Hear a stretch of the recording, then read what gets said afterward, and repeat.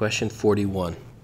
The graph of y equals 2 cos of theta plus 1 below can be used to solve the equation cos theta equals negative 1/2 over the interval from negative 2 pi to 2 pi.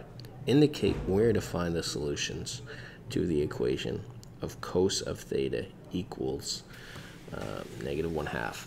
So what we want to realize is that this graph is of this equation. So it looks like to me, if we substitute in y equals 0, we will have 0 equals 2 cos theta plus 1.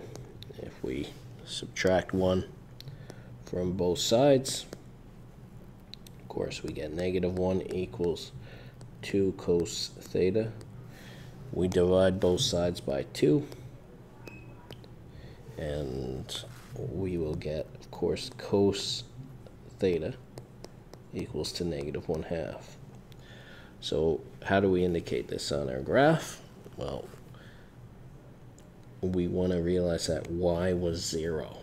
So when y equals 0, we are talking about x-intercepts in this case.